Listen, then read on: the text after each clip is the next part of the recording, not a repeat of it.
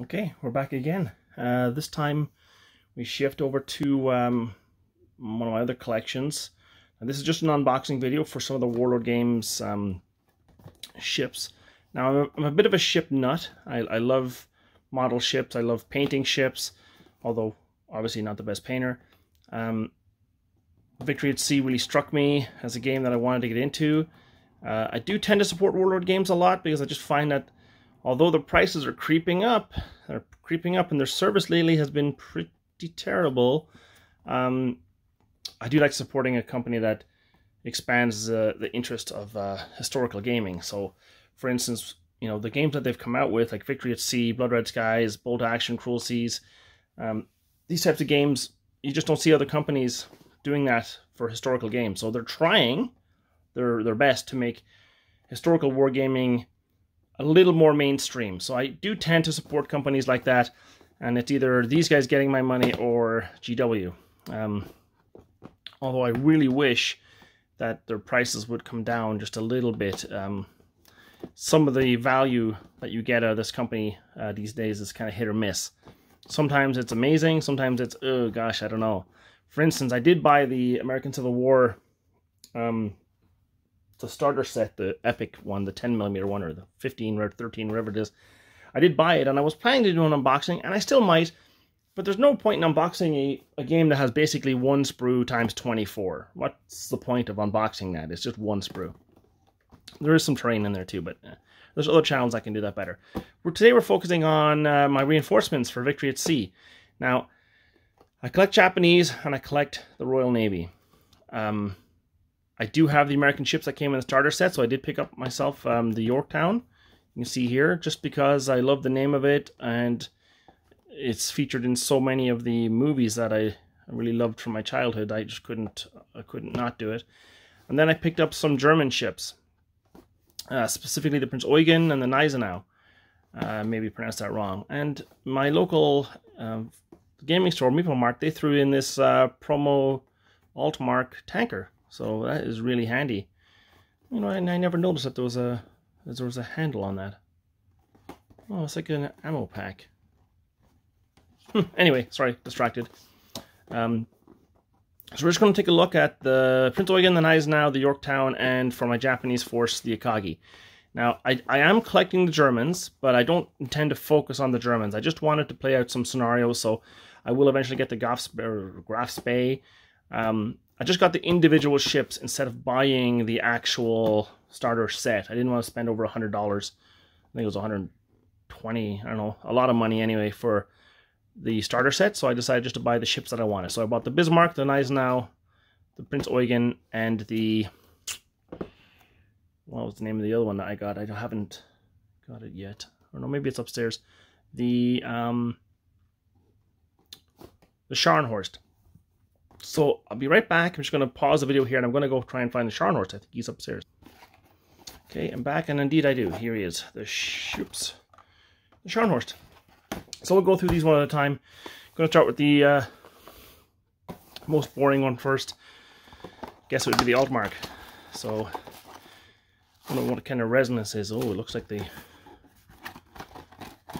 white resin. I wonder if there are going to be any mispacks, because I have been getting a lot of mispacks from Warlord games lately. So, oh, hey, it's an oil tanker?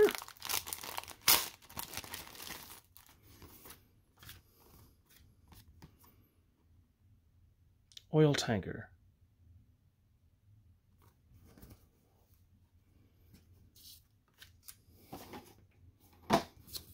Two different Mary. I wonder what this is now. It says Altmark on the... Although it might be... What the heck is this? Another Victory at Sea Altmark model. So it is the Altmark, apparently, and I guess that probably is an oil tanker. It's weird to have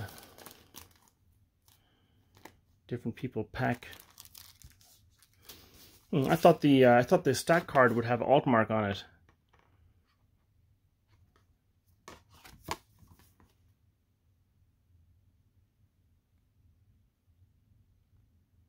I think this is the wrong, unless I'm wrong, this is the wrong card. U.S. Navy, Japanese Navy, Royal Navy. There is no German Navy. Definitely says Altmark on there, right?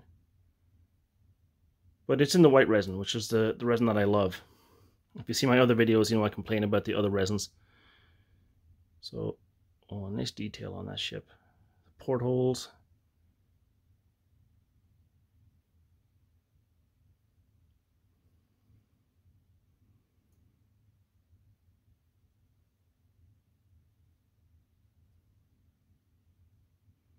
It's nice. Not too sure about this oil tanker card. It might be a mispack. Okay, well, that's her. We'll do the Scharnhorst and Gneisenau at the same time, and we'll focus on the Prinz Eugen.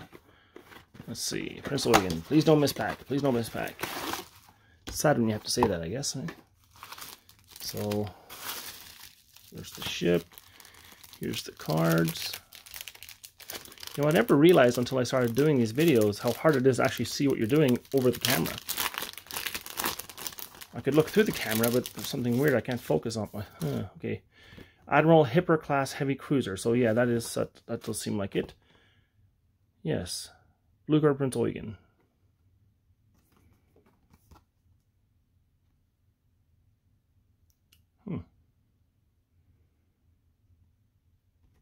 Sometimes when I'm looking at this game, I'll just get my pen out here. I'm looking at this game and I'm looking at the damage dice versus the attack dice. The attack dice makes sense. You know, 2 barrels per gun, 2 dice, that makes sense. Sometimes I wonder about how Warlord Games goes around these 8-inch guns, because sometimes I've noticed, especially on some of the British ships, the damage dice they get doesn't equal what I think. So a 15-inch gun on the, I can't remember exactly now, don't quote me. A 15-inch gun on the hood gets, I think, 1 damage dice as well, maybe? Anyway, I could be wrong, but it almost seems that these damage dice, they're just not enough for some of these ships. Like, it makes sense for the Admiral Hipper here, but very confusing. And the range, wow, it's a long range. That 8-inch gun, I think, outranges some of the British 14-inch guns. I'd have to look closer at what they have. But anyway, that's the stat card. Here's the model itself. Anything else on there? Nope. You're done. Oh yes, white. I love the white. Admiral Hipper class. Prinz Eugen 1940. I mean, they're just such clean models. You know, I have a 3D printer here at home. Actually, I have 2 of them, but I just can't get the STL files to look this good. So although I could print off all these ships, I still support the companies that make them, because this is an investment after all. And I know a lot of people don't like these cookie bases, but I love them. You know, it's funny, when they made Black Seas, the ships didn't come with any bases, and then people complained. Well, I have to grab the side of the ship to move it. And then when they put the World War II ships on bases, people complain. You know, it's, I guess, 2 different crowds, maybe 2 different nautical crowds.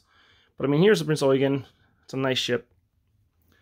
Let's see it up next to the oil tanker. Quite a bit bigger. And then we have the guns. I don't know if we need to open these or not, but they're metal. I almost wish, you know, sometimes they send like the Japanese cruisers and stuff, they come with resin pieces, and the barrels are impossible to straighten out.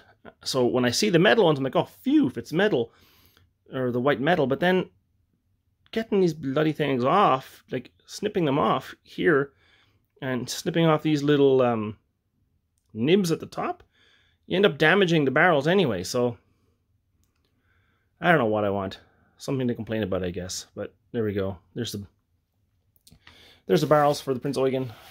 Beautiful ship. I love that it's in white metal. Now let's do these 2. We'll do we'll see if there's any difference. Now, I don't think there should be any difference between the stat cards, but we'll check. And here is the other one. Oh, it's in a red bag. That's easy. It's handy to know. So this one is the Scharnhorst. I'm trying to make my videos not as long, but I blab on so long, it's hard to... Okay, here's the Scharnhorst. 11-inch guns. 74 hole.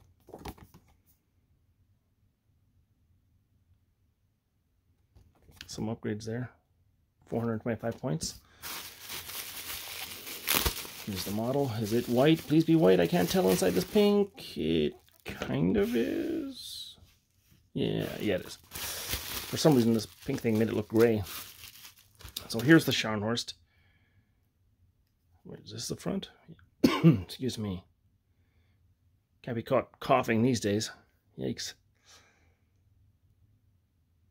Well, what a nice ship. Oh my goodness. Look at all the portholes there. Oh, beautiful ship. How much bigger is it than the Eugen? Yeah, fairly big. Now we'll see. The metal bits. Big chunky bit there.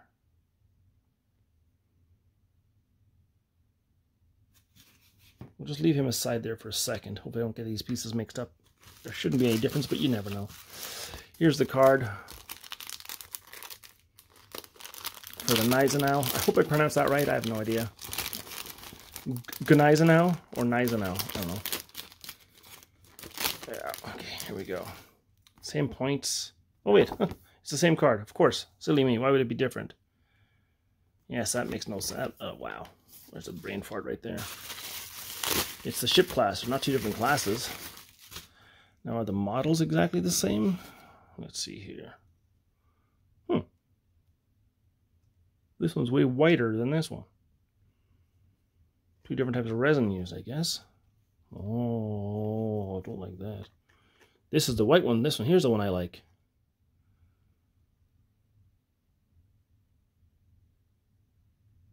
Oh, the models do look sufficiently different. For instance, what is this big chunk of resin in here in the center that's not in this one? Yeah, the ship models are totally different. Also, the Scharnhorst has much deeper things here for the turrets to sit in, much easier magnetized. Not that I will, but you could. So this is the Gneisenau. And this is the Scharnhorst. I might have had that wrong earlier. But yeah, the models are sufficiently. Look at the hole, the depth of the holes on this one here versus that one there. Or is there a I wonder why this is. I wonder why they decided to put some of the tower here, or the funnel, I guess, here and not on there. I don't know enough about these ships, although I just said to myself earlier that I'm a nautical nut, but I can't be if I don't know the difference between these two famous ships. But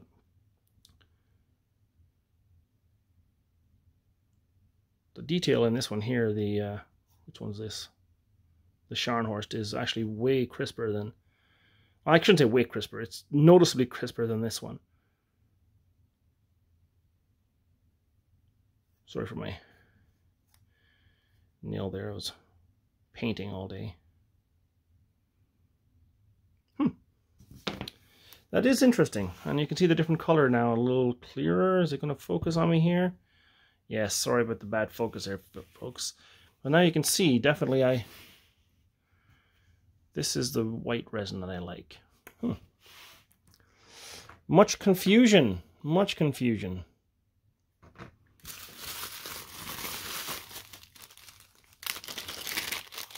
I've actually completely forgotten which ship is which now. I don't know. I guess maybe it says on here somewhere, I hope. Scharnhorst, okay. Even the even these pieces here, maybe they are totally different types. Anyway, I don't know. That's a research for another time, I guess. But there you go. There's the two of those. Now let's work on the Akagi. I'll just take it off screen here while I open it. I usually open my stuff first, but in this case, I didn't want to make two separate videos for the aircraft carriers, although I'm approaching 15 minutes, so I probably should have. Anyway, back on screen. Here we go. Boom. There's that. Oh, this is a big model. Oh my goodness. The Akagi. 17 flights. Well, it's got a lot of guns on it. Oh wow, it comes in it comes in many pieces. Uh-oh, better not lose these.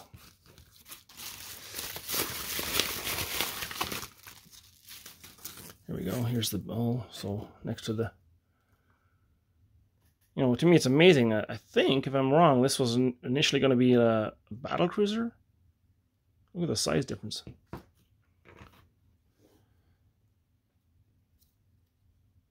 Come on, focus in for me there, please. Oh, nice guns along the edge. Portholes are okay. Looks like the grayish resin, not the white one.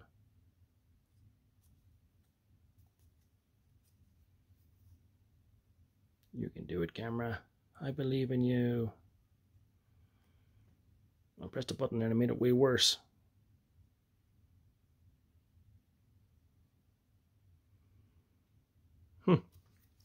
Okay, here's the flight deck bit. Wow, that's a lot of intricate detail there. A little bit of mold slip. Probably not a big deal. I guess that sits kind of like that.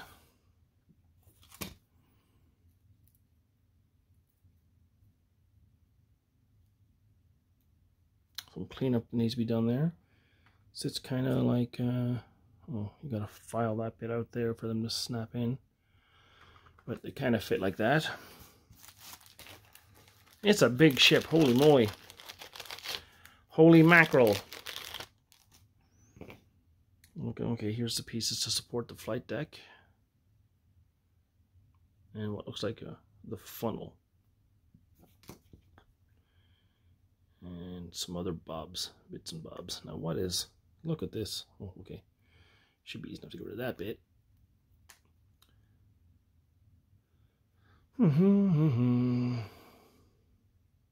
Yeah, the antenna. There's the conning tower. Anyway, that's a really nice model. We'll just keep it here kind of off to the side while we look at the Yorktown. I got a lot of cleaning up to do later. There's a lot of stuff on the table here. Gotta hurry it up before I hit 20 minutes. Before I even bore myself. Okay, here she is. Yorktown, one of my favorite ships from World War II.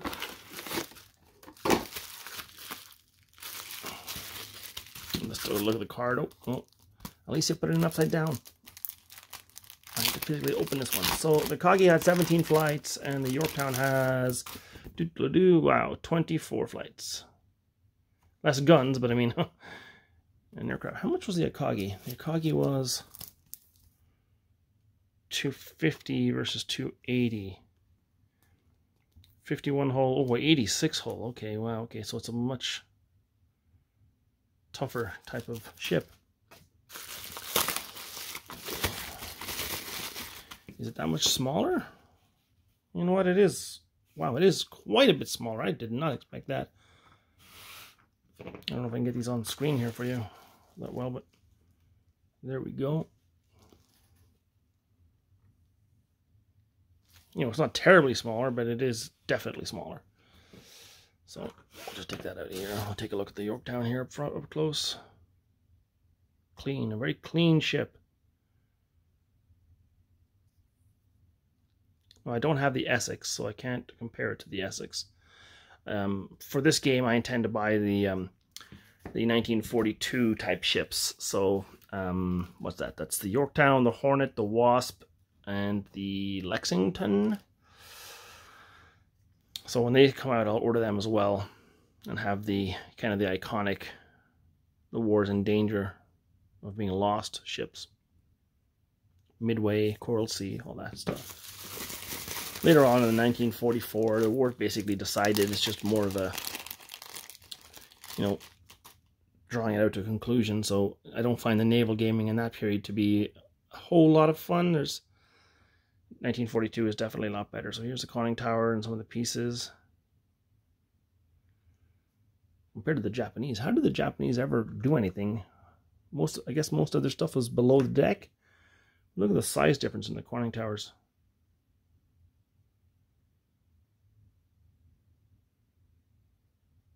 I wonder what the reason for that was.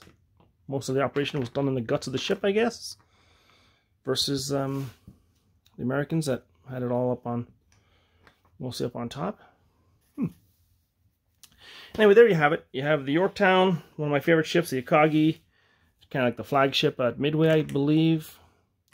You have the Scharnhorst with its pieces. You have the Gneisenau with its pieces. Very surprised to see that these are two different casts. Maybe I just don't know enough about the German ships. We have the Prinz Eugen, heavy cruiser, and then we have the bonus promo oil tanker Altmark.